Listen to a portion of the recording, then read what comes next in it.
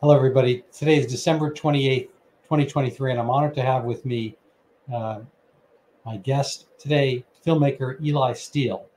Eli, tell us about yourself, your journey, and your recent work.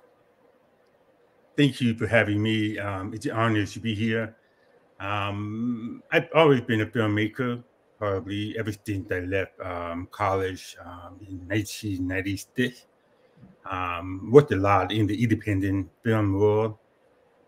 Got a chance to direct my first feature film in 2004. Did an MTV pilot in 2007. And since then, I've been doing documentaries. The biggest ones are How Jack Became Black.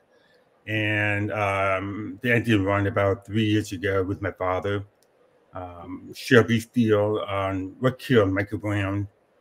And for the last 2 years, actually, for about 2 years, I worked for Fox News, where I did all these like short documentaries. I probably did about, I don't know, maybe 20 in 2 years, which was kind of crazy.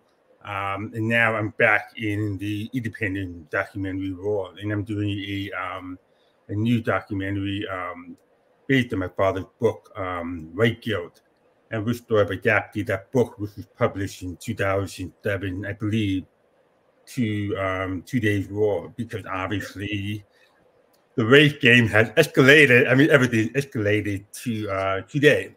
So it seemed very innocent back in 2007 that we decided that we were just try to take another stab at the craziness of America.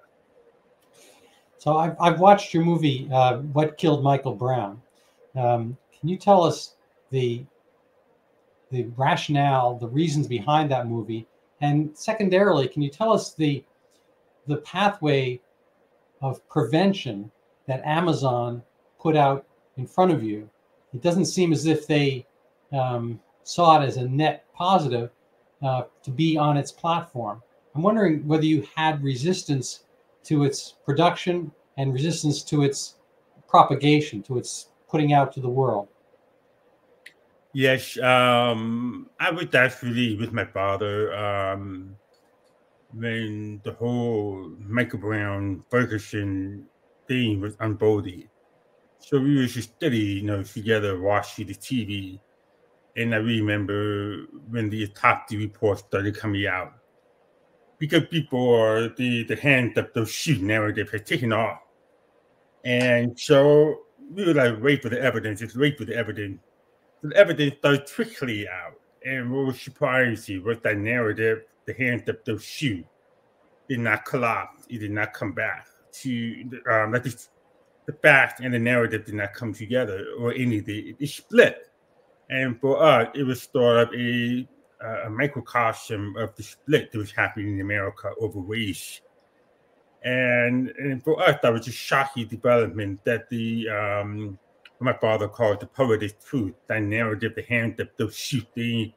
It sounds truthful, but it's not. It never happened. And how that has so much power and why.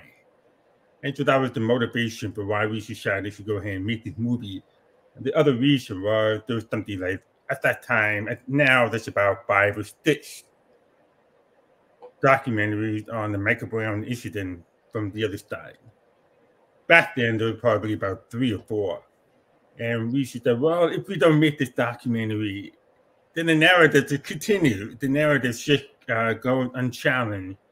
And so that was a big motivation for why we wanted to make this, because obviously, having strong ties to the Black community and so forth, we wanted to make a film that was sort of, hey, come on, this is really what happened. And that's what happened. And the response from them was very, very positive, very, they kind of know what was going on.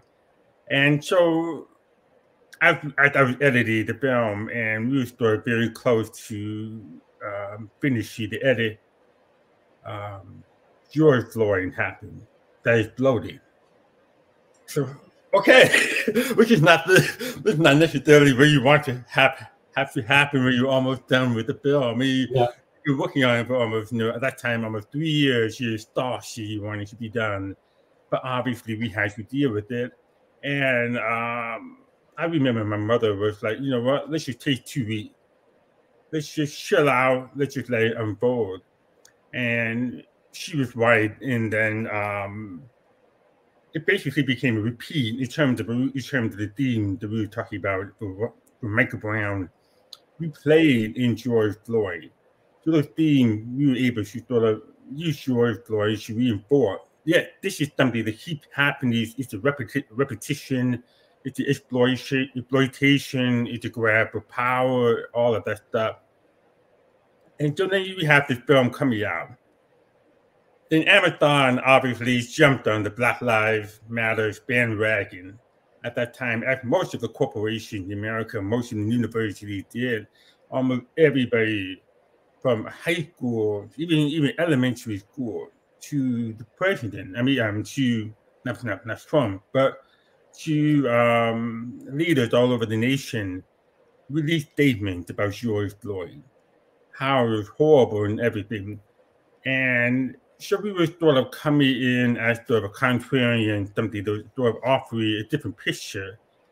And I think that there, almost every corporation has their social justice activists, the people inside of it. And so we got the rejection letter on this Tuesday before the Friday that we were going to release the film. So you can imagine how much money we could put in to promote that film on Amazon, and then boom, it disappeared. So I had to quickly pivot and put it onto another platform, Vimeo. But it shows you the power of corporation, and the big question for Amazon was, you told us that you were a platform, which means anything can go on to that platform as long as it meets your condition, which we did. We did not have extreme violence, gratuitous violence, extreme profanity, nudity, none of that. I mean, anybody who watches the film knows that everything that it's very straightforward. I mean, yeah. The case of Michael Brown itself is almost very straightforward. If you imagine that the case of Michael Brown happened 100 years ago, there would be he said, she said. But here, there was video in the actual convenience store. I mean, you know, we have a window into these events such as we never had before. We have people's social media.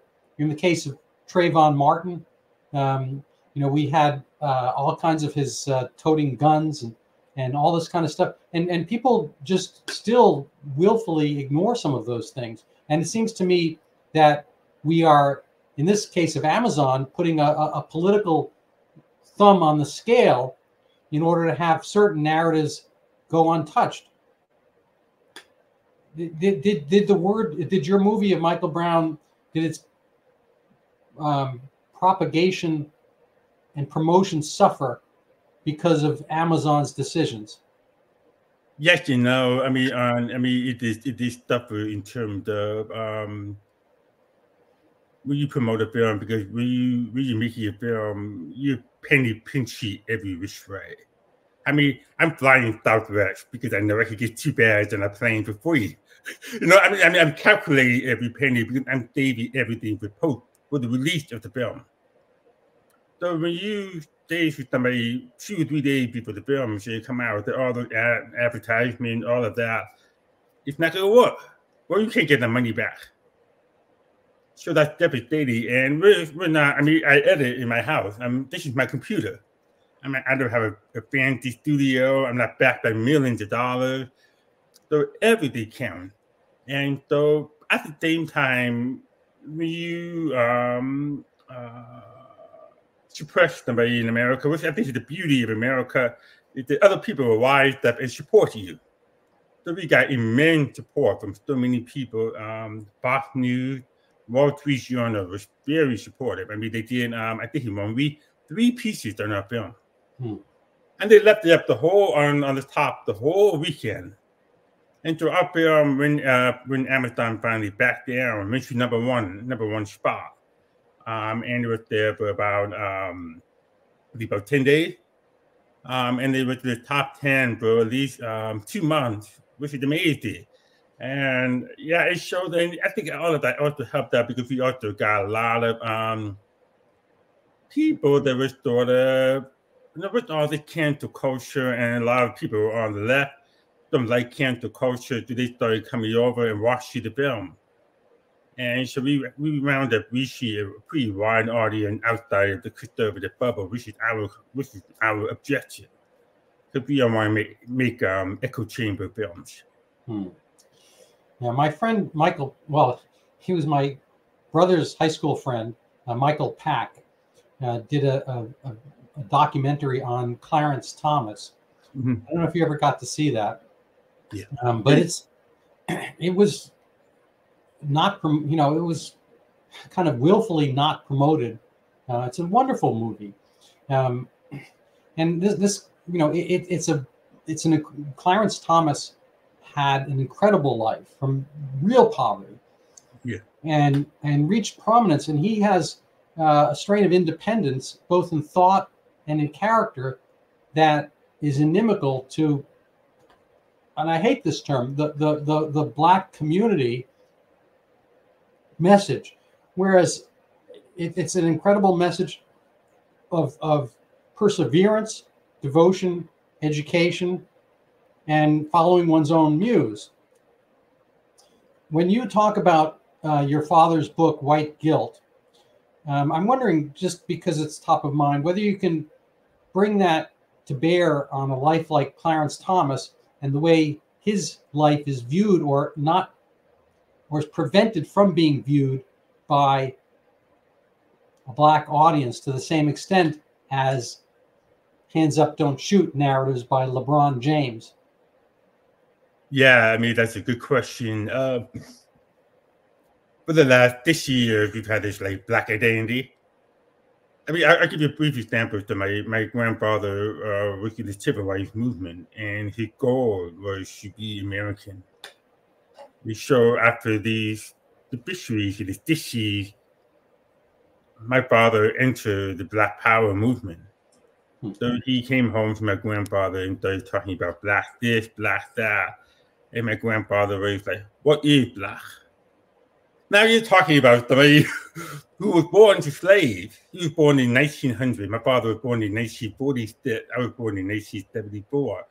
So my great-grandfather was actually born in slavery. It's just the gap is so wide.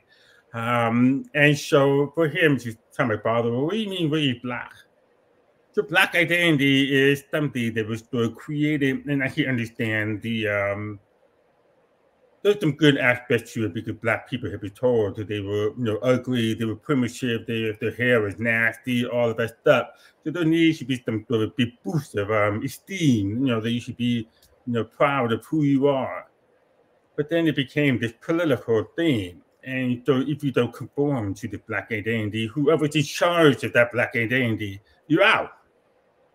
So for somebody like my father, for somebody like Clarence Thomas, where they say, "You know what?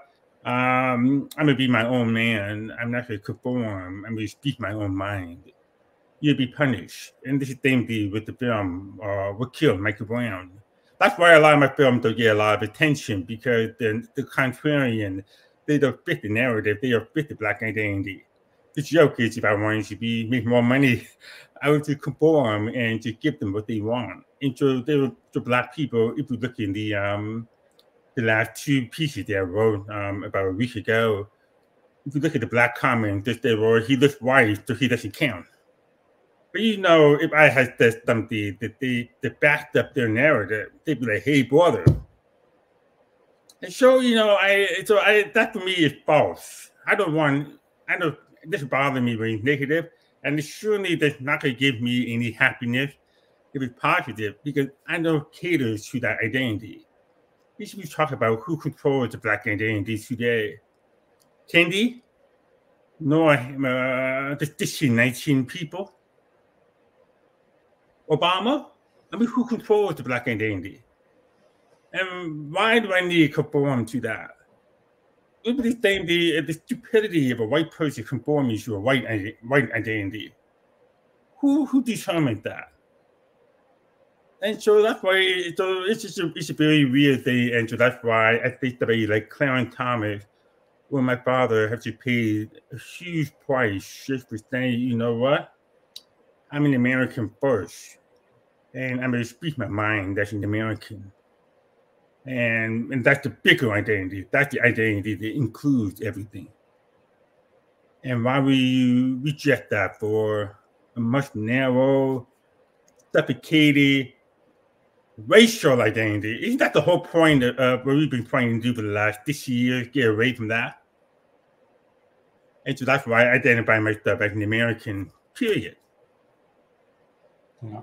So in Lebanon, I think by statute, by constitution, they have to have a Christian president, a Druze minister of this, somebody from the Amal, somebody from the Sunni. They have to have different parts of their government mandated by ethnicity. Now, the ethnicity has changed somewhat because the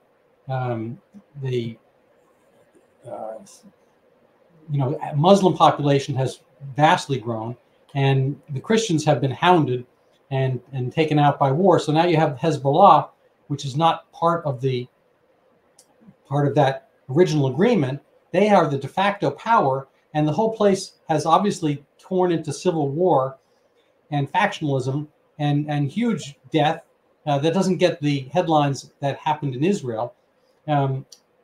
But there are parts of that country that are under warlords and so forth. But this seems to be the natural evolution of dividing people and validating them only by these racial characteristics.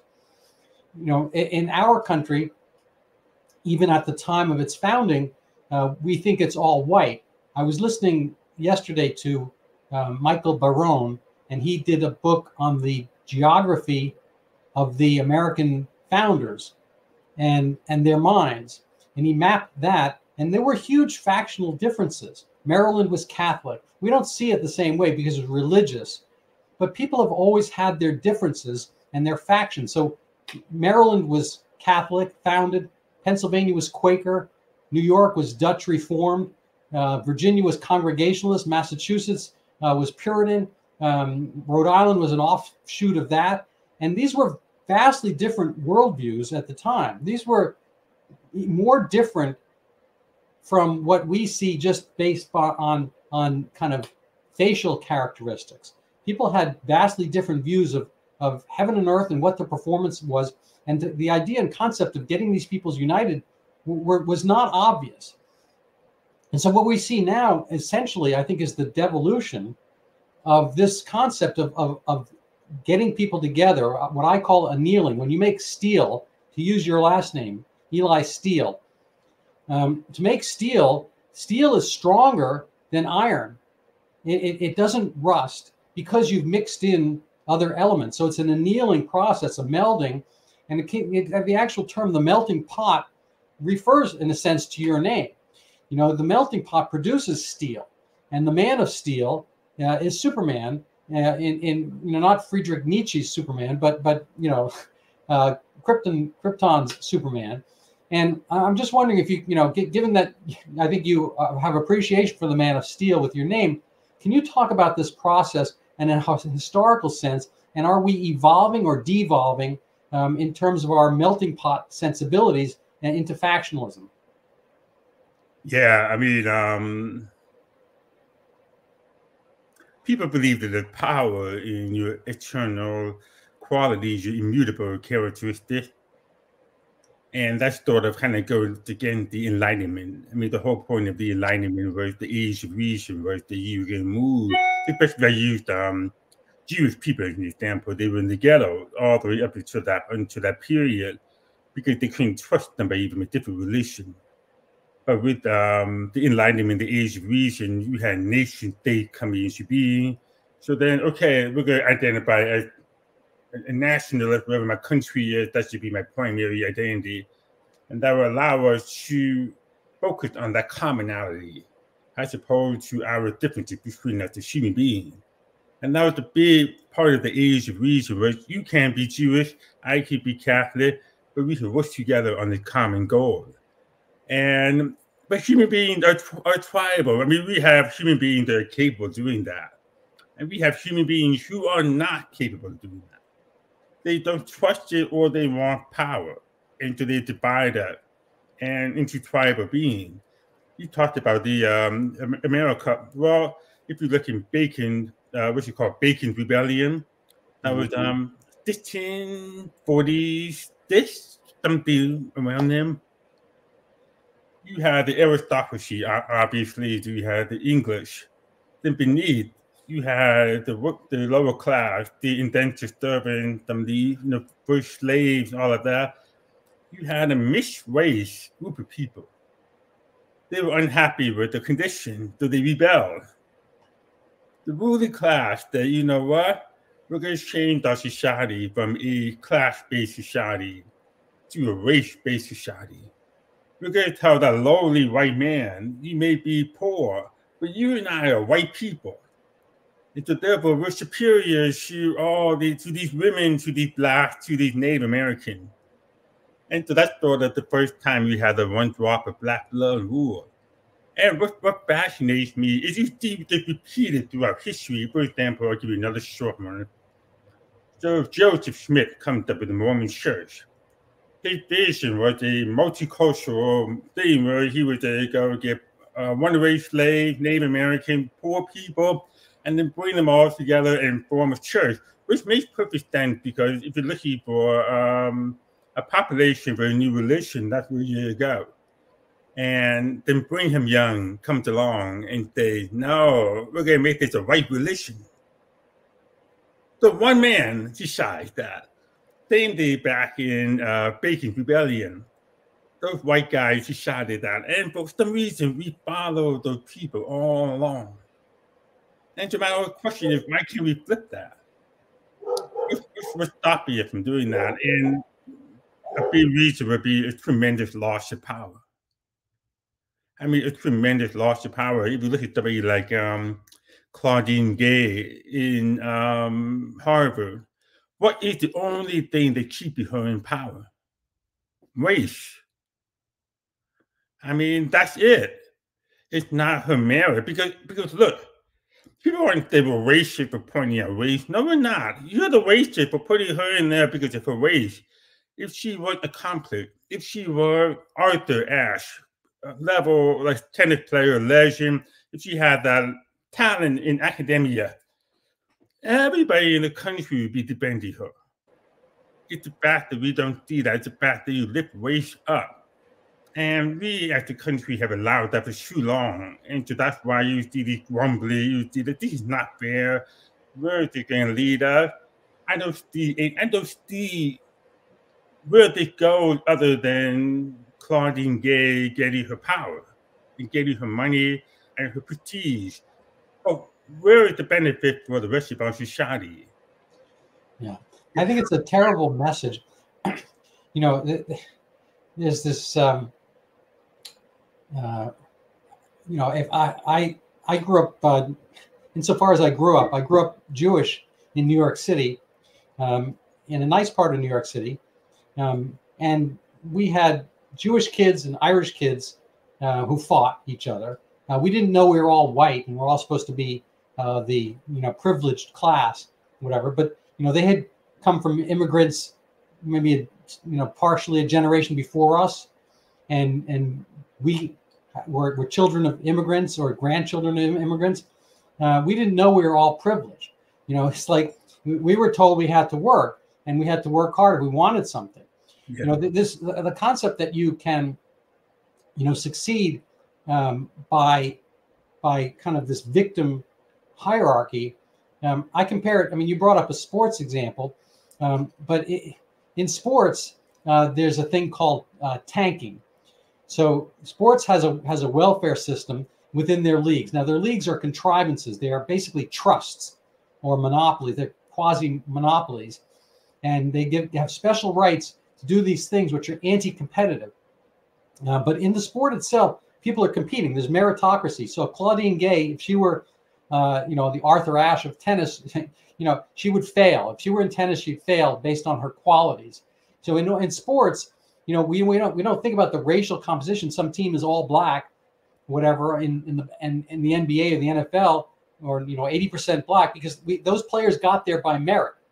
But oddly enough, when the teams are not doing well, they tank they do even more poorly so they can get a top draft pick. So if you want to get LeBron James back in the day, you have to be a bad team, and then James makes you a good team. But there's kind of an aspect to this where people they want to tank in their own self in order to get the privilege of kind of being drafted high. I'm not making a great example here. No, I think I know where you're going. Yeah. Fair enough. So I'm wondering if you can comment on that and maybe, kind of tie it together with kind of the message for kids today about how to succeed. Yeah, absolutely. If you look at let's look at Harvard as an example. Do you have my sister went to Harvard, so I've been there, and the campus pretty well. You have the Harvard Corporation, which we are finding out more about. You have Penny Pritzker, who apparently is sort of the base of that board. Elevated the first Black female president of Harvard, made Penny look good. It's white guilt. Because why would you lift somebody up to have 11 papers? I mean, I've done this too much in academia, and look, I have friends in academia who are Black who work the bust off, but they'll play the race game. They're not Claudine Gay. They're never going to get that attention. They're far more accomplished than her. They're working at State University. So when you do that, when you play that game, when you tank, where Penny Pritzker, wants you to look good and wants you do this. And not only that, now she has to deal with the fact that she's Jewish. She has to deal with the fact that this horrible incident happened October 7th. And then she has a president, a Black president, that could not properly muster up the humanity because she it's a racial ideologue. I mean, that's my only explanation for why all those three women were the same thing. Those other two women were doing the same thing too. Because the point was they were captured to the racial ideology, DEI, all of that, diversity. I mean, the whole thing for diversity, I mean, we could call it DEI, but for the last 60, 70 years, it's been a sham. The reason why, a brief digression is, I'm Black and I'm Jewish. So I knew it was a fraud when I turned 17 years old, because they said, we love it, you're beautiful, you're Black and Jewish, you're the future of America, but here, you're one race, pick it. And don't pick the Jewish race, because it's not, I mean, you can talk about being a race or not, but we obviously know what you should be picky, which is Black. And so that's what I knew. It was, why would you do that? Why would you pick me as a Black person? Why would you want to question me to do that?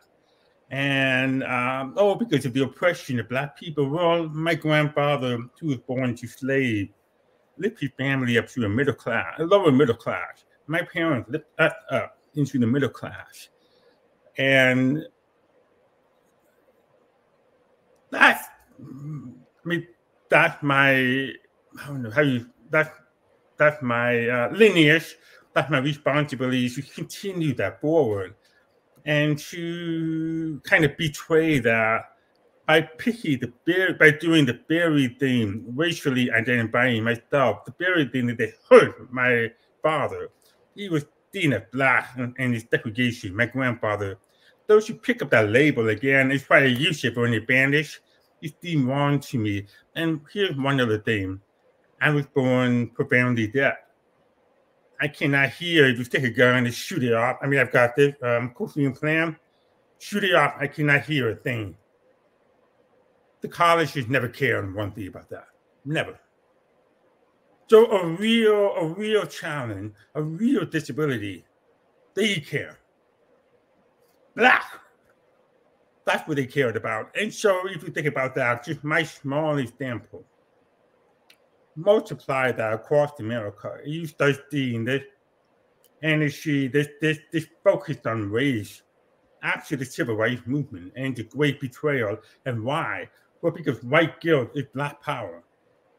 So Penny Pritzker, she gets that virtue of lifting up the Black president. Claudine Gay, by playing the race card, gets her Black power because she's exploiting white guilt. to get to the power position. So that's why we have this farce in America right now, where we're saying they're going to, my God, is merit dead? What's the point of working hard? She didn't work hard. The president of Harvard is a plagiarist. The president of Harvard is incompetent. What message are you sending to my son, who is just about is 15 and a half? He's looking at college. He got like a 4.5 GPA.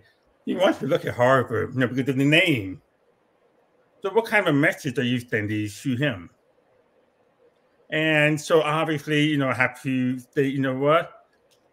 You can never, people say merit is dead. I disagree. I think merit is always there. I think there's always corruption. There's always has been. We're human beings. People will cheat. People will do things to, get by. But it doesn't mean that we have to abandon the idea of merit. And I think the best thing to do if you want to have an honorable life is to try to live your life by merit as much as possible. I certainly did pay the price for not checking the black box. But you know what? I didn't pay the price. Actually, I take that back. Because I think I would have never checked that box, because I may not be as successful as I thought I would be or anything. But I can say that what I earned today, I did through my talent. Right. And that's why I can sit here and be critical of other people, because I'm not compromised. If I had checked that race box, like Clarence Thomas did, and so every time Clarence Thomas opens his mouth, now I'm not faulting him. That was a very different time. I think that was in the 70s. That was in the beginning. I had much more knowledge probably than Clarence Thomas did. But every time he opens his mouth, they go, oh, but you benefit from affirmative action. We gave that to you, so therefore you owe up. Keep your mouth shut and get in line. Well, that's pretty. So what do you want? So do we want functioning human beings, or do we want followers? What do we want? Yeah. No, I think you have a lot of it absolutely correct. I just as two kind of exemplars in a sense. There's Barack Obama and Kamala Harris. I think Claudine Gay, the president of Harvard, exemplifies what I call the Kamala Harris effect. That Kamala Harris was chosen to be in a box. Yeah. Biden had made a promise with James Clyburn of South Carolina. They gave him, he was floundering in the race. He was going nowhere. And he needed South Carolina. And they just flipped South Carolina for him. They put the black vote out. But there was a promise. And I'm pretty sure the promise was to get a black vice president, because Biden is old and he might die in office. And then we would have, James Clyburn oriented candidate. So in advance, they decided they needed a black and they needed a woman. Yeah. And so you've already cut down the choices for vice president to like 6% of the field. So you're only looking now, getting back to sports, a basketball team doesn't look at only 6% of colleges or 6% of the country to field a player. They're not only going to look at New Hampshire, when they want to draft. They're going to look at the whole country. And so this was an extremely limited pool. And Harvard did the same thing with Claudine Gay. I think they wanted somebody who was harmless, who was anodyne, who would, just kind of like rubber stamp whatever they wanted to be. And she had the right lens, if because we see color. And it's just kind of an odd thing. So we wound up with Kamala Harris, whose major qualification is her Jamaican father, not even her Indian mother, and this plays out in, should she become the president tomorrow? I mean, we will suffer. I think Harvard has suffered from the playing out of this drama where, we don't look. I would be happy to have Thomas Sowell, as president of Harvard and president of the United States. I would be happy to have, Larry Elder, be governor of my state. Race is not an issue, Obama himself is half white and half black. He grew up with a white family. But when push came to shove, he knew his political avenue was to be black. And so he went to Chicago and became kind of blacker than he actually was. He was dating a series of women who were not black, and in his memoir said, I have to basically dump them. I need to get a black wife politically. Yeah. So Michelle Robinson, Michelle Obama is unfortunately an affirmative action hire, as his wife.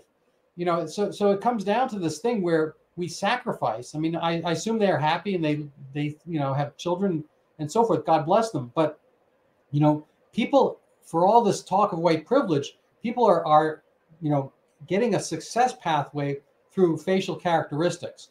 And I understand there's some heritage there. Did you find in your own pathway, did you find this a positive or an impediment? And I would like you maybe to speak to the scholarship episode you mentioned in that interview. You were offered a scholarship. Can you speak to that, race-based?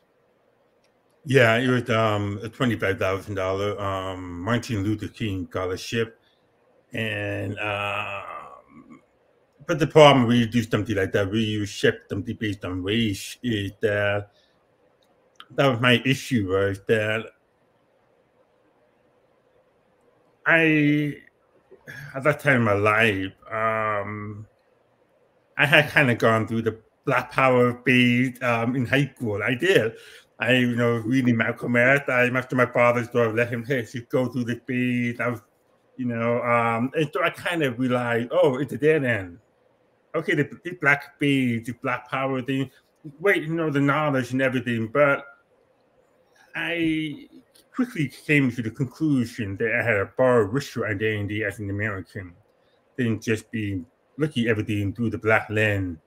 And so that was sort of my mindset when I applied to college. And I refused to check the black box. And so then I refused to check the black box, the right way I accepted a scholarship. And that scholarship obviously was contingent upon me checking that black box.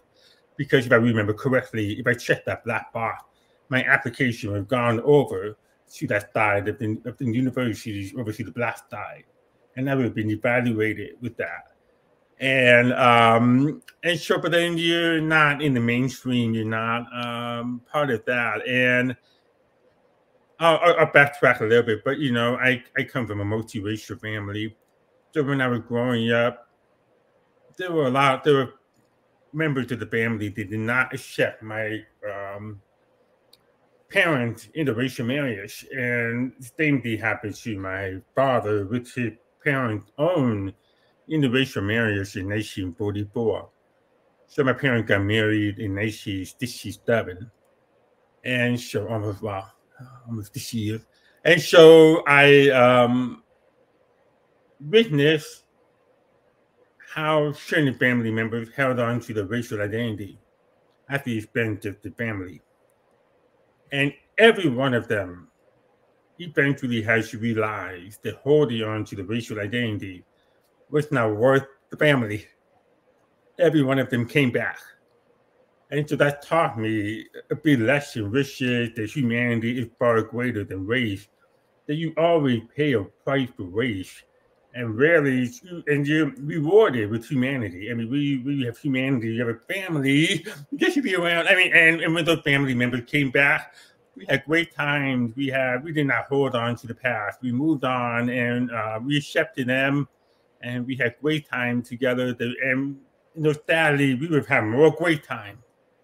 And so when you bring in two different cultures, two different races, you have to go through that process of bringing people together, of getting people to understand that there's more to life than race.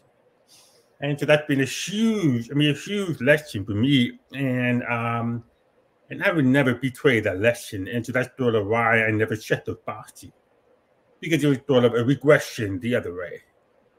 And at the same time, I don't think there's anything special about me or anything. It's just that I'm just growing up with the values. My Jewish ancestors and my Black ancestors they believe in America.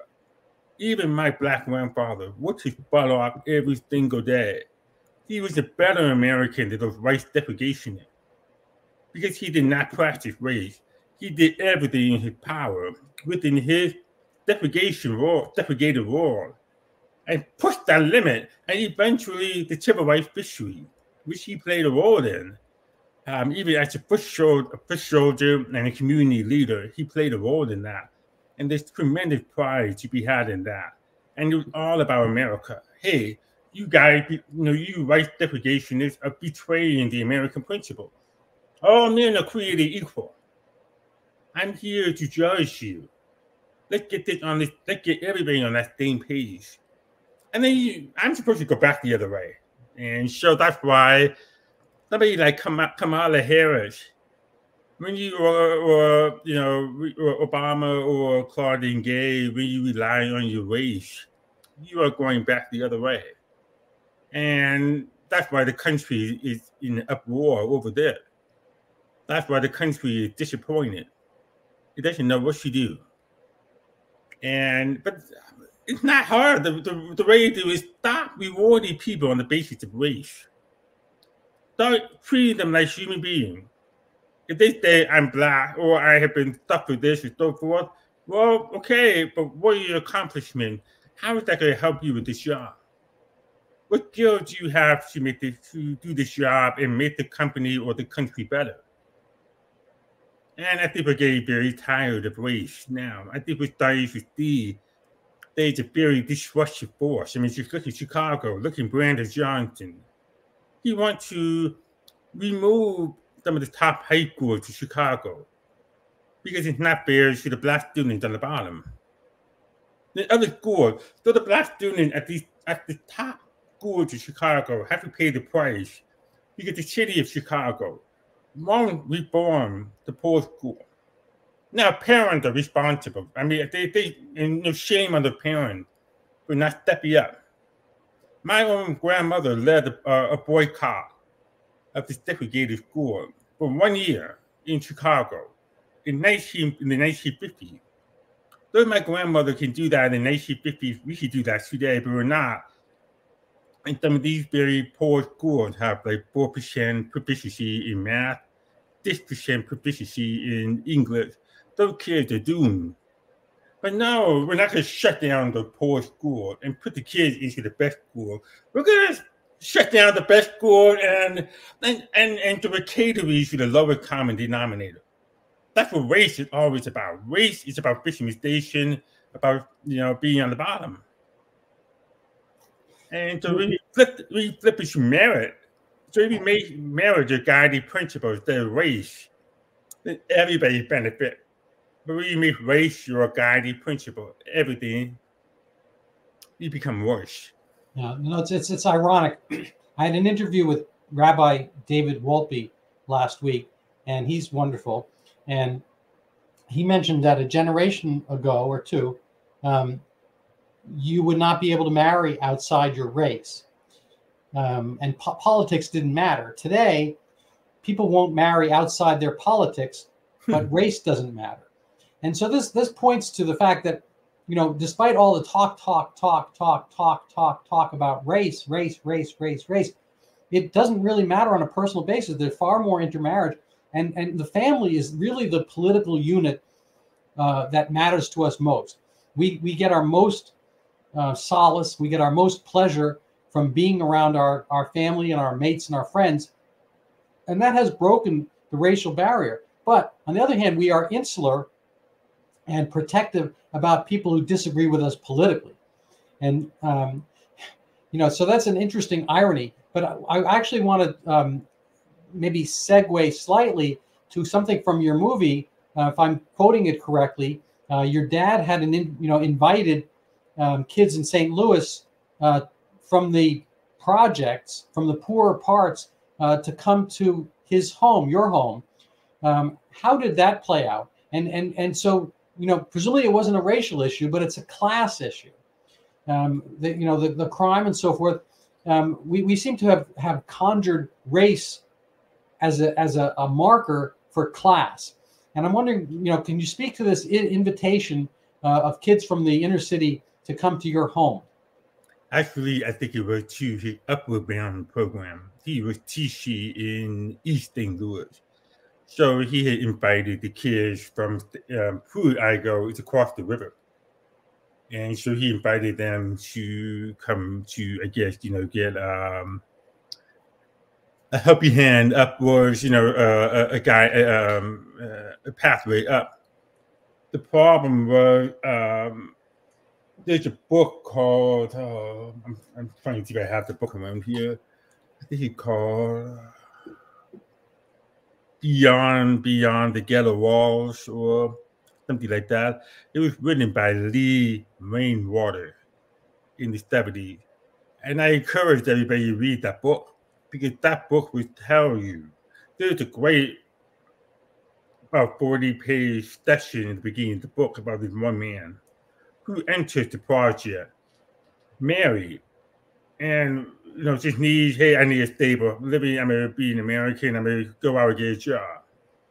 And you see how the project gradually wear him down to the point that by the end of that 40-page story, he's a conspiracy theorist. He's a nationalist. He's radicalized. He sees everything through race. He's moved away from America into a racial identity. It is one of the most damning things I've ever seen. He was interviewed by the student from Washington University in St. Louis. So when you read it, it's basically his just word verbatim. And it's just rebellion, but it will show you the mindset. So my father was trying to help these students, these poor Black kids. My father at that time was only like maybe 23. He was young. I mean, he was just out of college. None of them came. None of them came. None of them took the opportunity. They were too far gone. They didn't have any hope. They had bad faith. Everything around them was so negative. Food I go was cut off from, it's right near downtown St. Louis. But for them, for some reason, it felt like that they could not make that leap. They could not get a better life. So the violence went up, the drugs went up, everything went up. It is one of the most damning books I've ever read. And it's horrifying. And that's still a problem that we have not dealt with in America. You can't help people that are lost. You can't help people that don't want to be helped or they have given up. And that's sort of what we're saying about the post-disease liberal ideology was that it took away the agency from Black. White came in there and said, we'll help you, we'll make your life easier, we'll take you from this slum, which a lot of these Blacks actually own. They own the property, and we'll move you into these housing projects. Well, but guess what? You don't own anything. And then the projects went right into the ground. Women could not leave. They would go shopping for a whole week. One time, because she go outside. The home was violence, rape, everything. The way they designed those buildings was horrible. So my point is, these projects were just so. Can we just sit there and point the finger at these poor Black people who were born in these projects? No, that's not fair to you because they didn't shine where they wanted to be born. But we as Americans are responsible for creating the condition. We're responsible for telling Black people we will fix you. You can't do that. You can help people, but you can't take charge of somebody else's life. My grandfather survived the Holocaust. Right after about 1947, they were in the Lower East Side, in the tenement of, the Lower East Side. His family, all the survivors, were crying about how their life would be better if so-and-so had survived. And after a while, my Jewish grandfather says, kind of blows up and says, why are you all crying? There's nothing we can do about the past. There's nothing we can do except go to work. I mean, there's no justice. There's nothing. I mean, they killed our whole family. They killed his sister. They killed everybody. What justice can you get? And so, but by that, everybody in that room went to work and everybody in that room died middle class or better. And so that's sort of the lesson where, because I think a big part of the project and all of that is white guilt. White people were so ashamed of their of the racism that they wanted to take charge of Black people and redeem themselves. Huge mistake. No, so the white guilt and the Great Society. So the 1960s Great Society, I think, caused the opposite. I think there had been a Black accretion in wealth in the 50s. That was the largest, the 1950s, that was the largest to that point. And there was higher church attendance in the Black community than in the white. And there was cohesion in the family. The basic political unit had cohesion. The Great Society, LBJ's Great Society, welfareized the Black community and basically incentivized the disappearance of the Black father.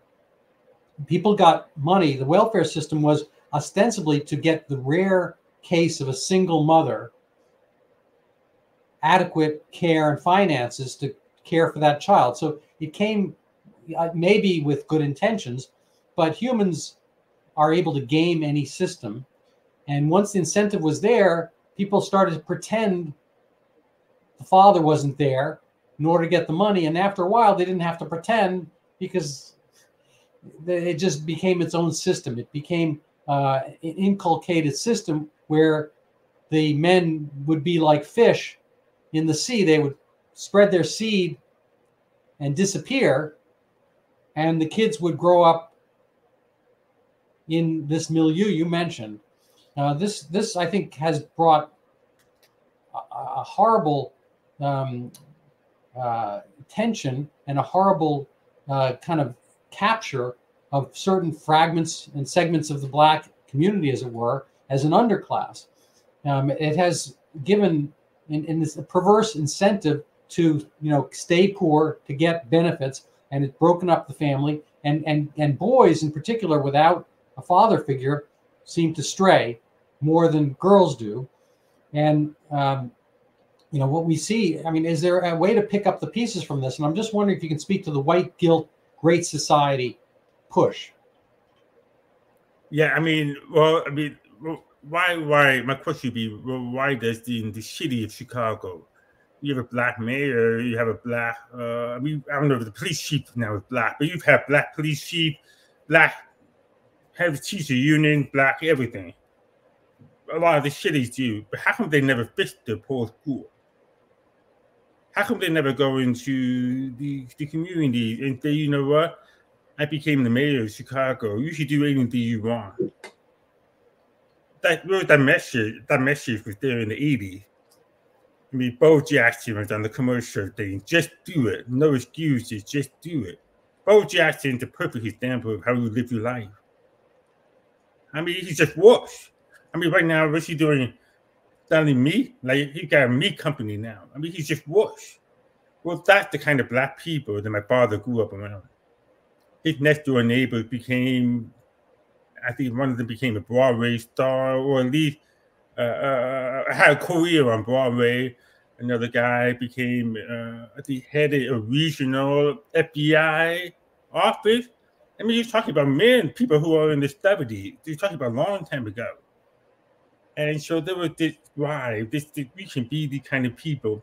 Everybody that I know that had to escape, the projects or welfare, had to escape largely by using the American principle. They have not escaped by using principles of dependency. They said, I want something better for my life. I know people that have gone to 12 schools in 12 years. I know people that have been very tempted by the welfare. They see it in the family. They see it in that. And they go, you know what, that's not for me. And they go the other way. And so we as a society, we have, my father always says that we don't have confidence in ourselves as Americans. We've lost confidence in ourselves. You should sort of steer the way we're handling the whole Israel-Hamas thing. with the United States president in the Middle East. Well, if you go talk to anybody from the Middle East, the only thing they respect is power. They don't respect this. No, they respect power. Show me where the power is. You know, I'll organize my stuff around that power. I'll decide if I want to fight you or not. And so we don't have we have the principles, but we don't have confidence in them. We don't have leaders to believe in them. And so when you don't have that, when you have Joe Biden going up there and saying you ain't black, if you vote for Trump, I'm going to hire the first black female Supreme Court justice.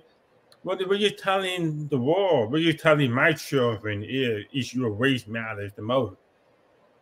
And then now my kids have everything in them. The mother is from first generation born in America, her family from Mexico.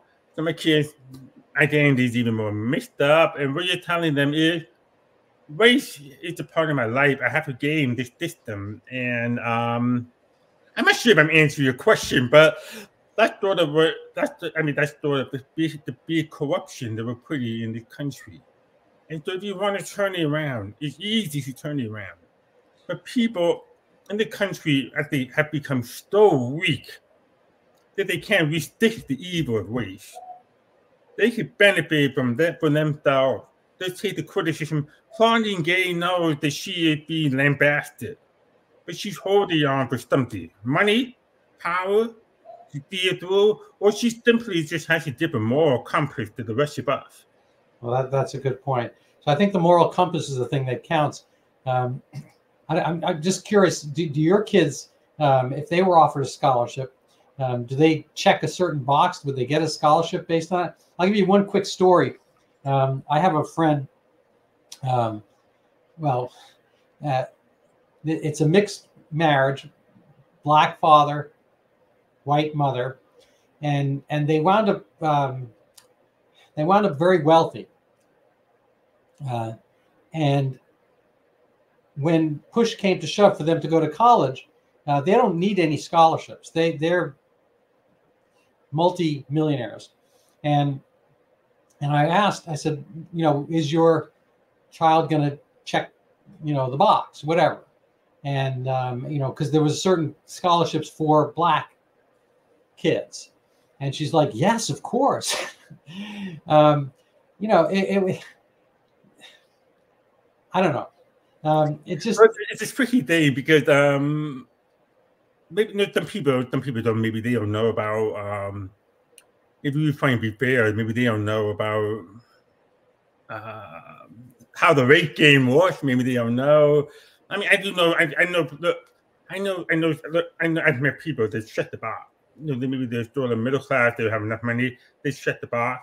They get that scholarship money. They in other words, they know what's going on. They have ownership over it. They be stupid enough to give me that money or do it.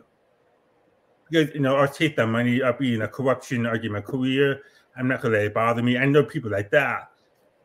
The power of them is they want to do it that way, but the problem with that is the principle. So you have people that are millionaire. Well, you're taking money. You're not helping society. You're not helping black people. Your child is a mixed race child. I mean, I hate the word mixed race, but your child is, wherever he wants to be. If President Obama had came out and said, you know what, I am and fully embracing identity in terms of race, that, you know what, I am what I society I am. I am not what society tells me I am. Obama said that. He said, well, they see me as black, so therefore I'm black. Well, if you give power to that, then you have no power over your identity. You become beholden to that blackness. So those kids, maybe one in my own family, we have every color. So and from the same mother and the same father, different colors. So what are you supposed to do? The lighter one gets less than the darker one? I mean, that's just dumb. And they all grew up in the same way. They all grew up in the same household. So I think the problem is you should give power to race rather than embrace your humanity. Because if Obama came out and said, you know what? I come from an American story. My mother is from the Middle East, my Midwest. My father's from Kenya. They met, they married, and I'm an American. I represent all of American. Yeah. That would have been such a triumph for me. It would push us onto that track. Yeah, I agree.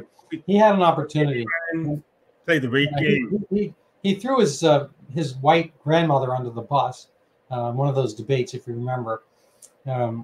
It's you know, if she was black, he would have not done that.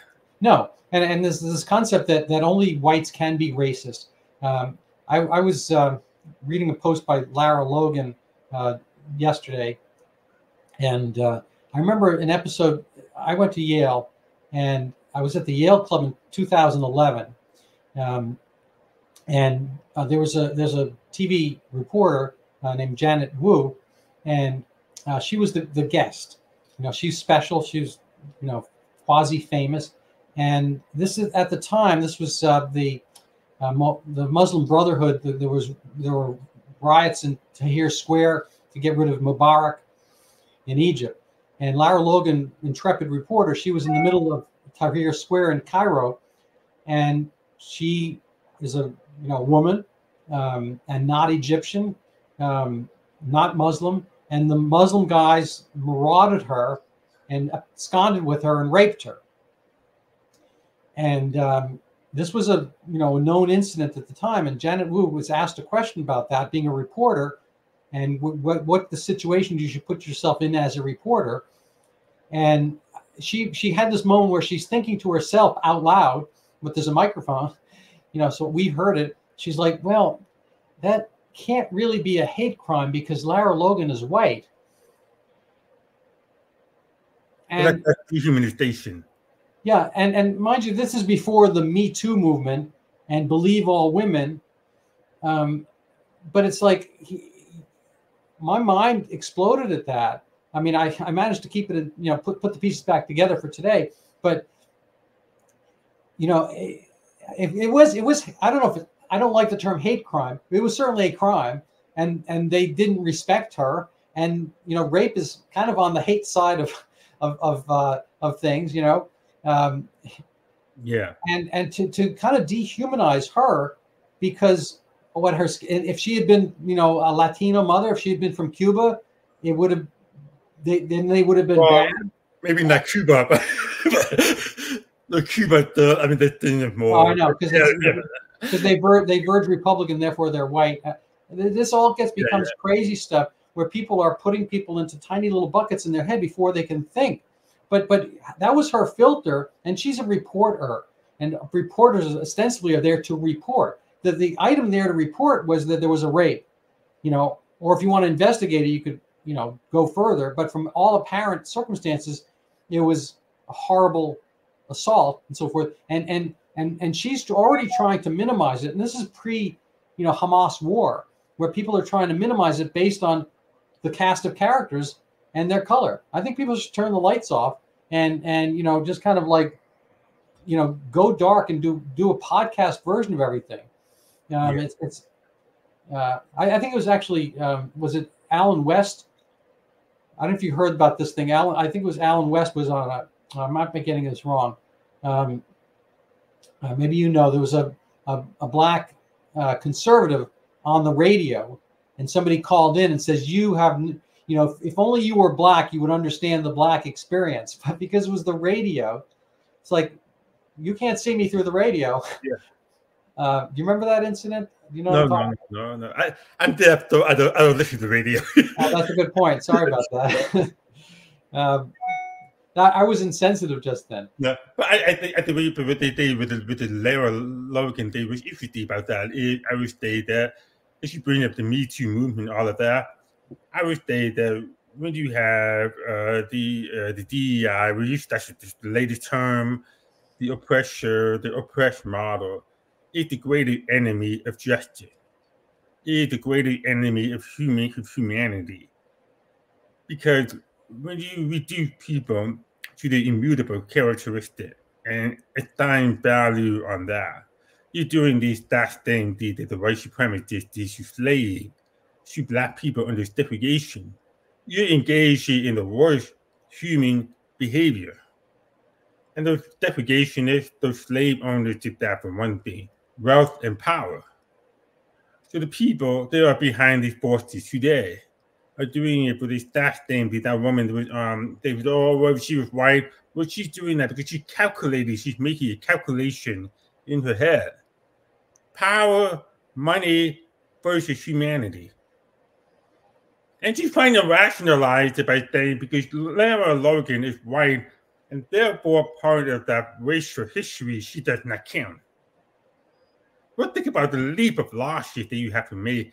Think about the annihilation of the individual that you have to make. The dehumanization of that you have to make. Now, we should argue about the merits of the Me Too movement. I know plenty of women, too many women that have been sexually harassed in the workplace.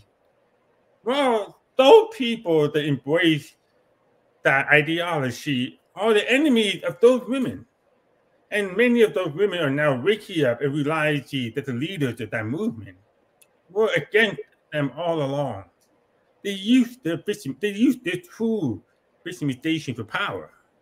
Hollywood is not better today. It's not. It's still going on. You still hear about corporate workplaces. There was that whole movement about. You had a couple of people that benefited. And so that's why we have to keep giving these people the power. We need to cast these people. We need to, what's your name? Star Store. Yeah, we need Linda Star Store. You need to call her out for what she is. She is the divider. She's the exploiter. She doesn't care about Palestinian people. When she celebrates Hamas, well, you have to understand, if you give any credibility to Hamas, then you are validating Hamas's plan to have thousands of Palestinians killed. That's what happened. You can't go over to any other country and do that and not expect any form of retaliation. So you have signed off on the death of thousands of Palestinians. Those other Palestinians who are being killed, are they happy with Linda Star Store? Do they see her as their savior? I mean, that's a good question to ask them. And so that's a problem in our society. It's just so corrupt. That we think that these people are our saviors. They're not. Look around. I should go on, but that's my Well, we're almost at the end of the hour. What I'd like to give you is an opportunity for final words. I'm going to pull up some of your pages so people can find you online. So any final words for our audience?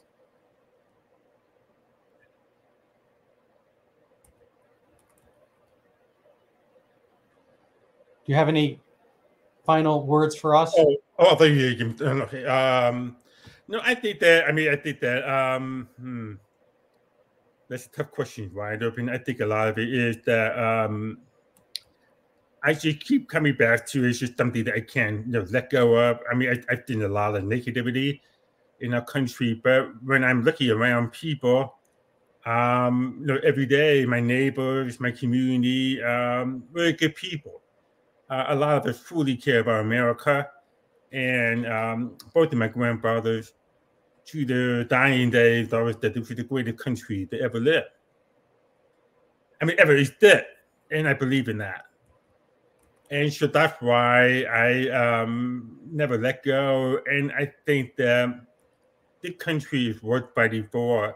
And I think the answer to the problems that we're facing lie in the American principle. And we need the discipline to embrace and live by the principle. And if we do, we will truly have the greater country. Because if we lose the country, where do we go? Right. You have to invent another America, and that's going to be a very hard battle. So I think it's worth fighting for right now, rather than to thrash it. We don't have any new land in this world to go to unless you want to go to the North Pole and start a new country or go take over somebody else's land. I mean, so we are, for better or worse, we're stuck in this on this land, and I think it's worth fighting for. And the more we stand up, and and give less power to race, less power to immutable characteristics, we make it. I'm always optimistic. Well, thank you so much for that. While you were speaking, I put up some of your pages. People can find you on Substack and on Twitter, and the Michael Brown movie. I recommend people follow your work, and I'm very honored to have been on the show with you today. I end with a quick self-promotional. I just want to, people want to help support my podcast. They can go buy my book. It's even better if they read it. I'm just going to show it to people here. I've got a few other books on the way, but the book I have out now is about the last pandemic. It's about the Zika microcephaly pandemic. You may not remember it. It was Brazil, babies with small heads, mosquito illness, Zika, and then it just disappeared. And so that's, in my view, a fascinating story. It has gone against the narrative. I have not been able to get any of the mainline infectious disease people to comment on my theory that Zika is a real virus and microcephaly is a real problem. It just so happens that one doesn't cause the other. They're not connected. And so this is a faulty science. There were no Zika tests in Brazil at that time at all. There was no Zika tests on Earth. There was no comparison. There was no registry of microcephalic births. And it was all done on the fly in a matter of panic and pandemic mixed together. And it had a lot of foreshadowing of what we saw during COVID. Totally another topic for another day. But I think it's an enlightening book because I personally learned so much writing it. I would like people to get that benefit from my hard work, hopefully. And I'm very much in your debt for having done it. Actually, I got to tell you, I do have a movie treatment for the story I'd love to show to you that Daniel Jupp wrote for me. And it's a fictionalization of the kind of the story behind this, how this kind of got whipped up to a tornado of intrigue that affected, throughout the tropics and potentially the whole world. And there's going to be a Zika vaccine in a year, so the story is going to come up again later on. So people should be aware of this. And anyway, I'm in there in your debt for having come on the show. I hope people will follow you and learn from you. Thank you so much, Eli. Thank you very much for having me, and I appreciate all your questions. All right, have a good day.